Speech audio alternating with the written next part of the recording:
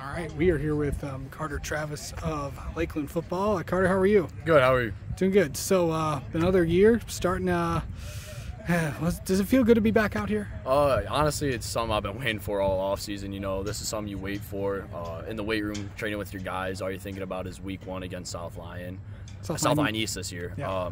So we're just excited to get back out here and have a good season hopefully this year. How have you improved over the off season? This off season, I went to a camp. It's called, I think it's Michigan Quarterback Club. A lot of good guys there. A lot of guys who know what they're talking about.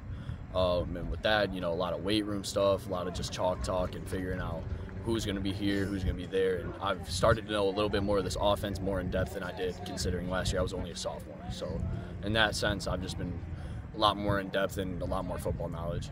Okay. So, you know, the first few, these first few practices out here, what are they going to be like as you guys get ready for that game against South Lyon East? You know, it's been tough. We've got a lot of guys out here doing a lot of hard work, a lot of guys who are sacrificing what they want to do for the team, a lot of guys going to positions they're maybe not necessarily used to. But, you know, we got a lot of guys out here busting their tail, everybody working hard. Long days, but I think everybody here has got a family mindset, brotherhood type thing. So everyone's out here having fun, but they're also working really hard. All right. Carter Travis, thanks so much, man. Thank you.